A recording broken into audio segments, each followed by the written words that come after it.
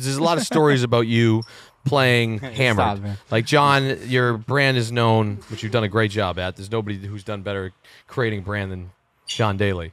Your brand is known for being wild, animal, crazy, fucking do whatever the fuck I want, blah, blah, blah. What is the most fucked up you've ever been during one single round of a professional event where you shouldn't have been fucked Very up? good question. Very good question.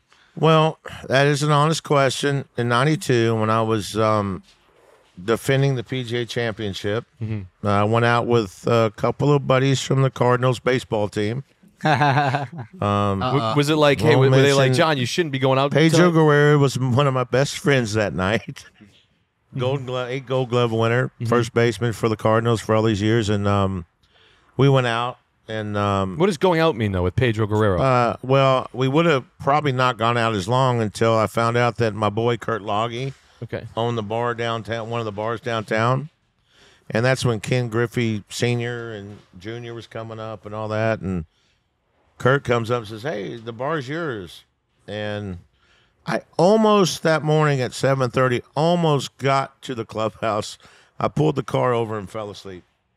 Wait a second. So you went out all night long. Your tee time is when? 7:32 or something. And what time do you show up at the golf course? 7:30. Aren't you supposed to be hitting balls and preparing for your thing? What, are you supposed to practice before a tournament? You're supposed to be ready before a tournament. Okay, so you show up at 7:30. That is your a very tee time good- is 7:32. No, I barely made my Explain tee it. time. Okay. How was your performance that day? It wasn't very good, but the second hole that year, I'm playing with Hubert Green, and I can't remember the other guy. Yeah. I birdied the first hole. The second hole was a par 5. Yeah. I hit this drive as solid as I probably hit a drive, and a cardinal, a bird. I hit a bird. No way. What? I hit a bird. I killed this drive. Okay. Hits the bird, goes in the hazard. I make 7. The bird went in the hazard of the ball. The bird's dead. Man. Oh, no way. You really? killed the bird. I killed a cardinal bird. I'm not over it. Did you give it its respect? Did you walk up to the cardinal, or were you just like... He was so small, but I killed this drive, and I hit a bird. It went in the hazard. You know, it was a par 5 that's probably a drive or 6 iron for me back then. I make like 9 or 10. I'm done. I mean, it's over. Right. So you gonna, like, you know how, like, I'm not at your level, so I go out, I get fucked up.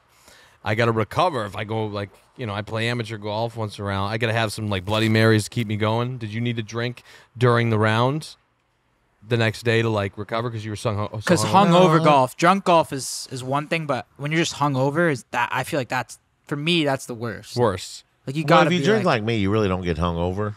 Really? You How drink so? everything straight. You don't get hungover? You wake up, take a shot, and go.